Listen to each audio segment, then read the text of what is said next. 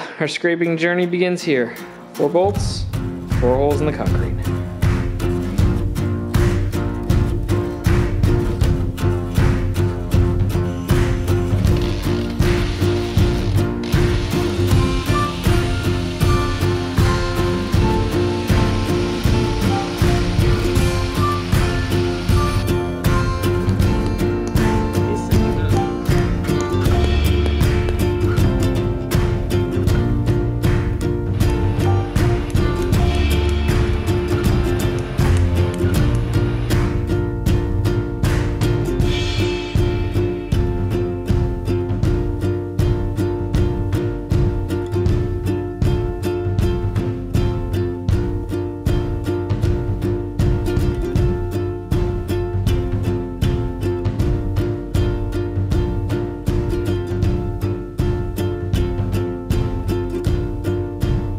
Well, I hope that was entertaining for everybody.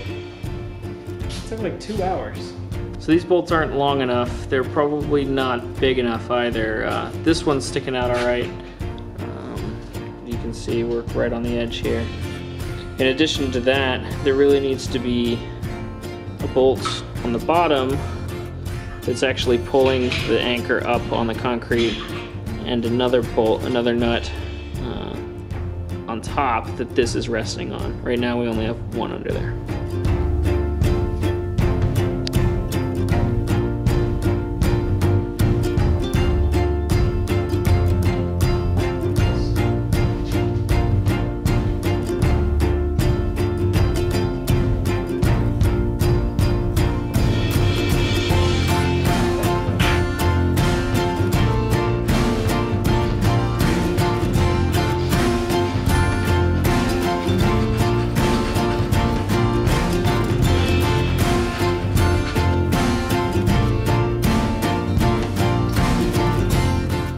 Hey, you should go back and tell past you that we shouldn't scrape the lathes. Why would I do that? It seems to be going pretty well. I mean, just to mess with him. Yeah, he's not gonna listen to me anyway. Yeah, that's true. I mean, plus, as long as you dress like Marty McFly. Yeah, that's true. Why are you dressed like Marty McFly? There's no time to explain!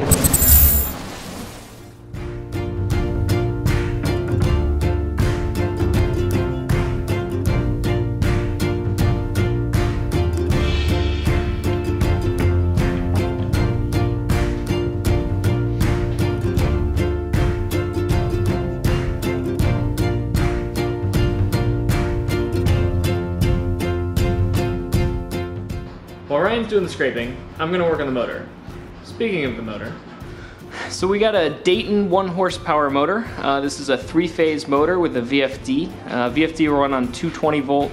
1 horsepower is a little underpowered for this lathe. I think stock it came with a 1.5 horsepower, but for us as noobs, I think a 1 horsepower is gonna do just fine.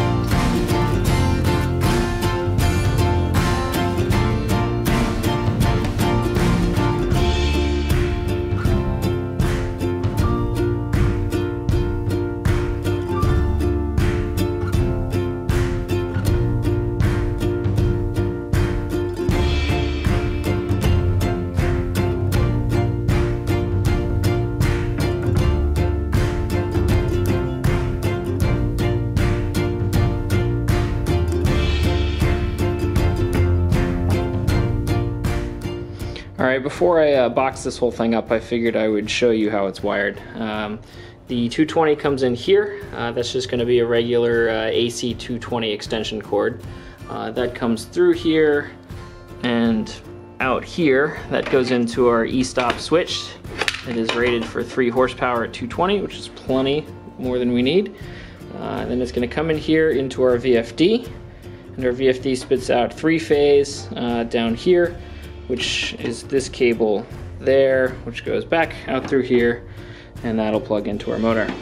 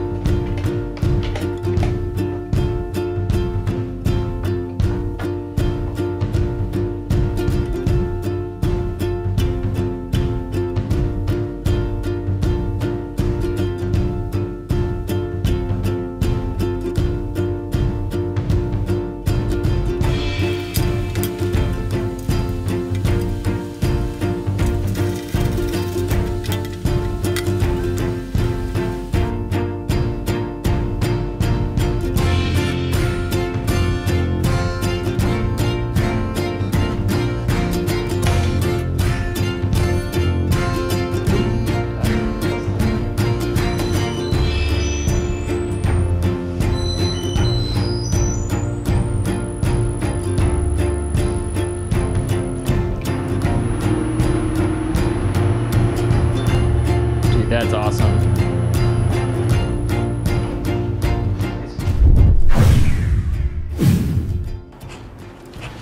How's it going so far? It's going. I mean, it's kind of boring. Like, it's got to be boring for our viewers, right? That's a good point. Well, you know what would be more interesting? What's that? What if we built a giant precision gantry with a grinder on it? We grind it ourselves. Like a giant surface grinder? Yeah. Yep. No, that sounds like an awesome idea. Just, it's impossible. Why? Well, I mean, we'd need some huge equipment to do it. Like what? Well, some really big motors, because I'm not going to do this manually. Yeah. And really big motors, of course, means you got to have like a really big driver for it. Sure.